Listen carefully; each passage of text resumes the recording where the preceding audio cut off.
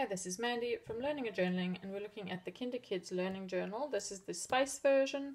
The other option is the cute animals one. So let's have a quick look inside. I've done this all to be printed single-sided. So this explains how to use the journal, what you will learn, all the different topics that are covered. So if you are in Australia, this does cover the early stage 1. This is for New South Wales. I haven't checked the Australian curriculum. It is possible that it mostly is covered as well. And then I've got, so this is just a handy section divider so you can keep things tidy. We'll start out with the self-portrait, and I explain here why we do a self-portrait. And then we have the sight words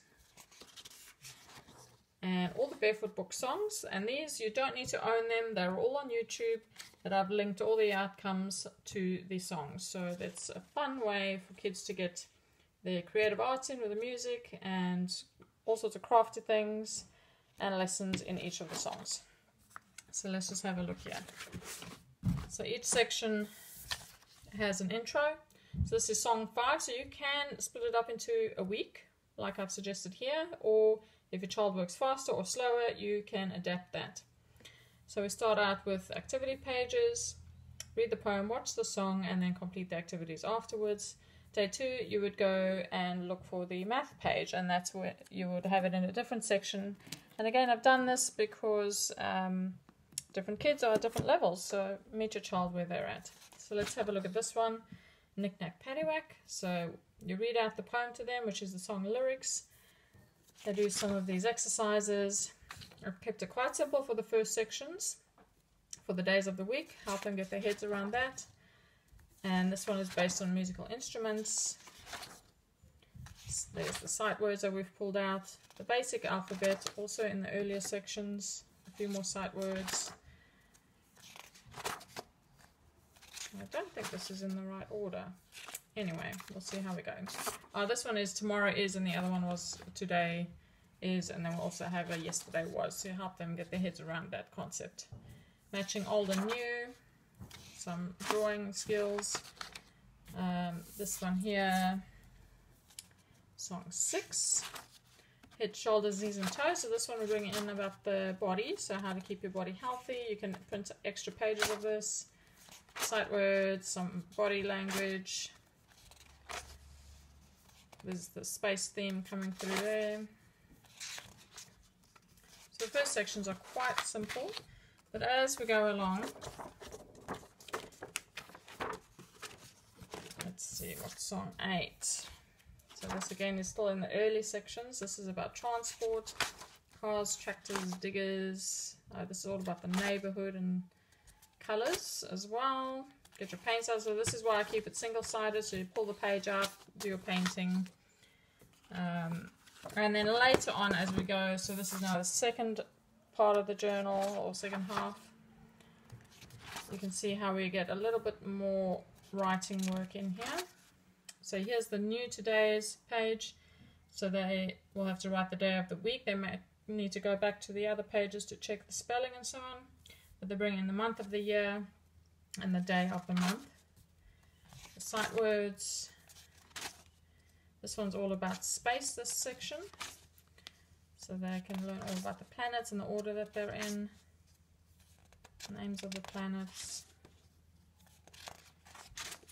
And my new words. And that's how we go along.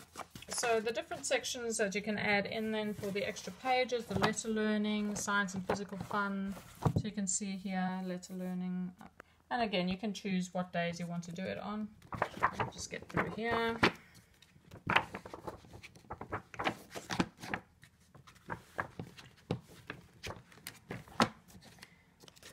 So we have the letter learning. So for kids that are not, they don't know their letters, you use these pages. And this is for the parents to actually write all the different ways that an A can be written. And you can see there's the round A, but then you also get the A that's kind of an older version of doing it. You can do bubble letters, just show them all the different creative ways they can do letter A's, and then they can choose circle the things that start with A. So if a child needs to go right back to basics, you start with with this section, and again work it through at their pace. And then we have the maths. Again, work it through at your child's pace. This starts from very basic letter learning, so you can do this with much younger kids as well. And the very simple sums, so there's always the amount of elements that they need to work out their sums. And later in the math section we have some sum practice there, addition and subtraction. We have some fractions, so they would need to cut out this page, color it in, cut it up, just to expose them to it. This is not necessarily mastery at this stage, this is exposing. So we've got length, volume, all sorts of fun little maths activities. So we have maths as well in the maths section. And as part of expectations for early stage 1, they need to learn to count to 30. So this is a way to get their heads around the numbers that lead to 30. So just as you see, it needs to be added in. A little exercise for them to do once a week or twice a week, however many times you feel. And that is an option for your kiddos to get their heads around counting to 30. So the next section is book reports. Oh, let me just show you this. Maths is more than just addition. It's all sorts of, there's money in there, tracking your week, tracking your day, lots of fun activities for the kids. Book reports, this is just a very simple way for them to do their first book review. So you read a story to them and you can help them fill it in, right? What the book was called, who it was written by, and they can draw pictures of what it was about and their rating on the book. So even if they don't enjoy it, get them to fill it in. It's a great way for them to do critical analysis and just think for themselves. So then creative writing, we have space themed creative writing all throughout, and draw their own if that's what they're more into. Adapt it to whatever your child's needs are. And then our science pages, lots of fun activities for science. And of course you can add into this, all these sections can be expanded on with library books, documentaries, whatever you feel is needed. So they have some cooking sections, and then they also have science experiments. So this is going out on walks and finding opposites, drawing the opposites.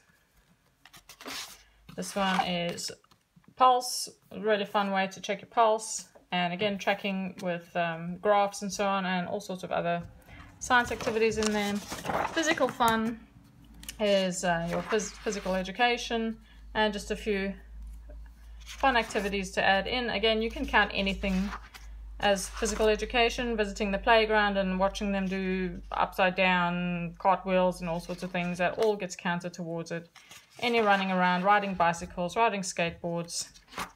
These are just fun little ones that are very specific for their age. And to end it all, there is also